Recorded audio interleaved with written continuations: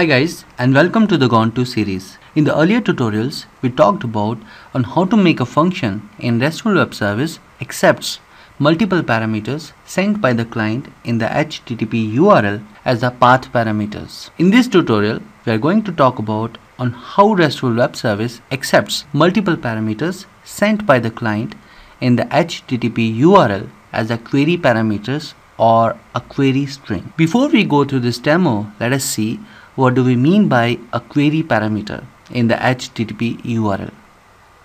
If a client mentions the parameters in the HTTP URL in the format of a query string, then the parameters listed in the URL are known as the query parameters. For example, in this URL, the client has passed two parameters, 23 and 45.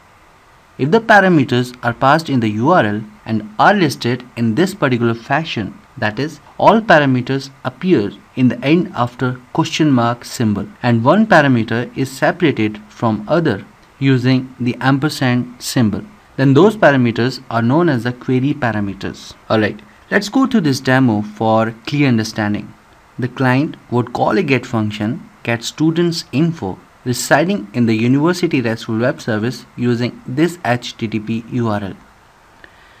These are the roll numbers of the students which client would pass to the RESTful Web Services function as a query parameters or a query string. And then the RESTful Web Service would receive these parameters and map them to its function's parameters and send the same roll numbers of the students back to the client as a response. Let's start. This is the demo we saw in last tutorial about how to accept multiple path parameters from a HTTP URL sent by the client using path-param annotation.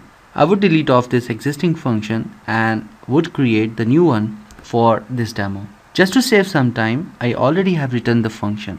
Let us go through it fully. The client would access this function using this URL. This function would extract these query parameters using QueryParam annotation and map them to the strings student roll number 1 and student roll number 2. The QueryParam annotation binds the value of a HTTP query parameter to a resource method parameter. So function is ready. Let's run it on the server and test this.